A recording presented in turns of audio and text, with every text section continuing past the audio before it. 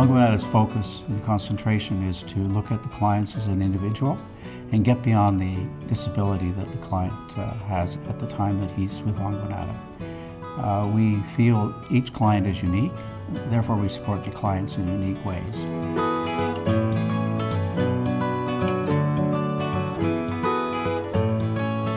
It's more of a family type environment. The peer levels are akin to people that have relationships, are comfortable with each other. There's privacy with their own bedroom, their own personal space. They can develop pride in their particular surroundings.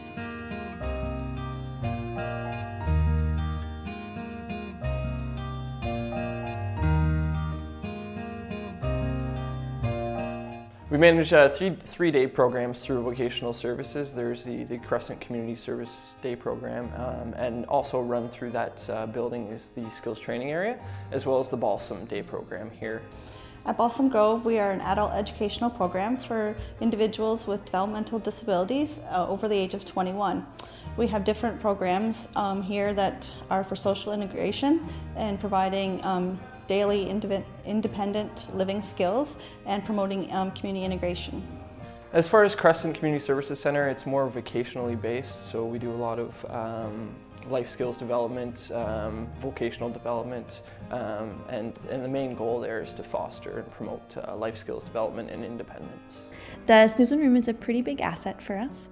It is a multi-sensory space that we have at the Resource Center, and basically it is a relaxing and stimulating environment for our clients as an alternate leisure activity, and it's similar to the idea that instead of watching TV, you are in TV. So you're not a passive recipient, you're an active member of your experience.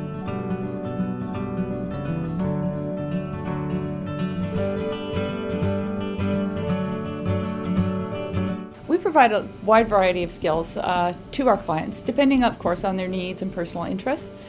It gives a person a sense of achievement and pride in what they're doing, and that is one of the biggest things that we see, the smiles when they've actually done something on their own, and it gives them a sense of confidence in going on to the next step. Depending on the needs of the family and the reason for referral will depend on the type of services and level of support that we will provide to families. If it's working with more challenging behaviors, we can provide more intensive type work during our assessment and actual implementation of our behavior plan. At the end of the day, at Ongwanada, it comes down to respecting the needs of the family. But Ongwanada in itself is a big family. A lot of the staff have been here for many years, and within the community residences, the homes are decorated very nicely. All the client bedrooms are individualized and very nicely decorated.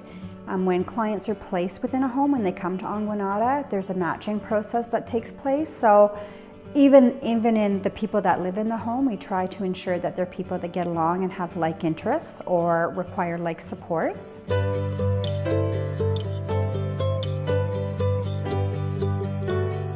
Ongwanada does make me feel happy, and because there's something, they gave me something to do.